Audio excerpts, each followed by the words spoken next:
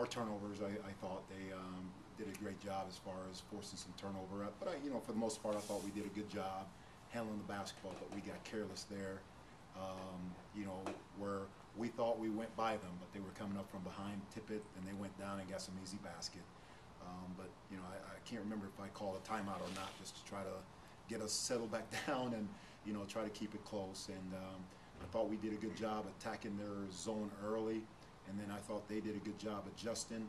And we kind of lost our aggressiveness against the zone. You know, we had a couple guys were driving it, attacking it aggressively, but then we also had some other guys that were being too soft by just catching it and reversing the ball. But you know, a lot of credit to Morehead State. I think they're a well-coached team. I think they're a tough team.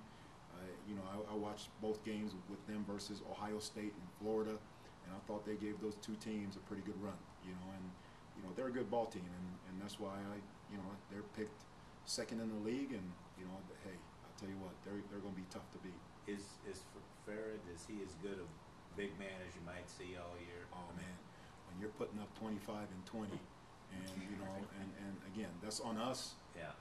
But at the same time, he did the same thing against Florida and Ohio State. So he's one of the best I've seen in the college. As far, I mean, he goes after every single rebound. He never takes a possession off, both offensive, defensively. He's really good. He's really good. Right, and I was asking David. I said, you know, having a guy like that you're trying to box out all the time, that's gotta wear you down. Just trying to concentrate on taking him out of the game. Well, you know what? I told our guys this. I said, if you pick up a foul blocking out tonight, I'll congratulate you.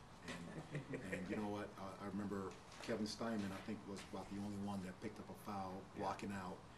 But he had another block out where he knocked number 34 Goodman on his butt. Now the referee didn't see it to call it, but you know, again, you know, our guys were trying. They were trying, and Morehead, they're just so athletic, so tough. Attack the board on the offensive glass.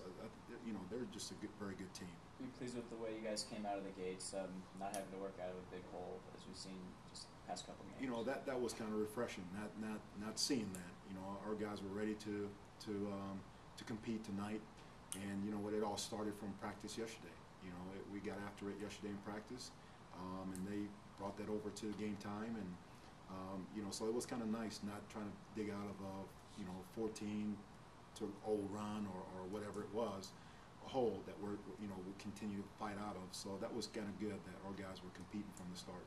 Yeah. Their coach said that, you know, Harper's capable of playing like that, but I mean, he put up 35 tonight, which 22 is his career best. You know, maybe you're looking at Fareed to do everything, and sometimes that happens. Another guy gets hot too. No, you're exactly right. You know, our main focus was Fareed. Not that we were forgetting about some other guys, because we knew that we knew that Harper can do some pretty good things and can score, and you know, but he shot it well. He shot it well from outside. I think he was like 4 for 6 from the 3, but he also drove by our guys. I mean, he drove it, got in there, got a dunk. He was aggressive, and when he's aggressive and guys around on the perimeter are aggressive, it even makes it so much harder to guard Fareed one-on-one inside. You had a lot of